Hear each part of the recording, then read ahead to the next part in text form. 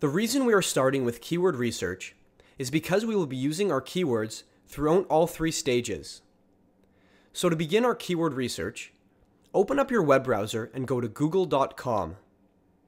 Next, type in the search phrase Google AdWords Keyword Tool and click on the first result, which should show Keyword Tool External. This will take us to the Google AdWords Keyword Suggester tool. Now we can begin our keyword research. In the box that tells you to enter a word or phrase, type in a keyword or two that you think most closely relates to the content on your site. You can also enter your website's URL, but for now, let's just focus on typing in keywords.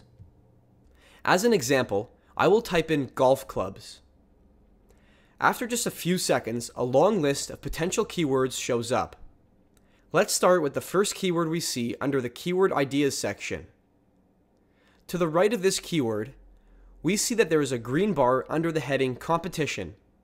What this means is that this particular key term has many advertisers competing for top placements in the sponsored links section of a Google search. A key term with not as much green in its advertiser competition bar will not have as many advertisers competing for the sponsored links section. What this indicates to you as you are creating your website is that targeting a key term with high competition may be an extremely tough challenge, and as a result, you may find more success targeting a key term with not as much competition, which would be indicated here by a smaller amount of green in its bar. Beside the advertiser competition is the monthly search volume. This number is an approximate 12-month average for all searches performed on google.com and the Google Search Network. The figure beside the search volume is the estimated local monthly searches. This number is an approximate monthly average for your targeted country and language. The search I am showing here is targeted for the United States and English. As we scroll down the list, you will begin to see all of the other suggested related terms, along with their advertiser competition and search volume. It is highly recommended that you spend some time going over some of these key terms, creating new ones, and figuring out some good terms that you can use that are still highly searched but do not have as much competition associated with them. When you see phrases that you like and want to use, click on the checkbox which is located right beside the key phrase. Repeat this for all keywords that you want to target. Once you are done, click the Download drop-down menu, select the option for Download Selected, and download these keywords. You can also view the keywords as text so that you can copy and paste them in a document. This will be your list of keywords that you will return to whenever you are doing further optimizations for your site. To further your research, it is a good idea to see the actual number of search results and quality of the competing sites for each of the key terms that you selected to target. For example, let's assume the keyword I found with low advertiser competition and a high search volume is Golf Tour Club.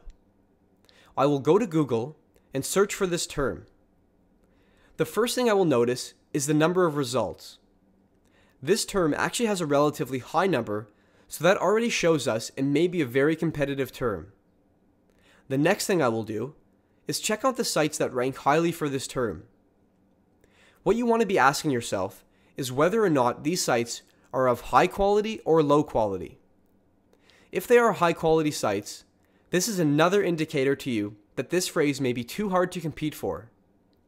If they are low quality sites, then that's when you might decide to target this phrase.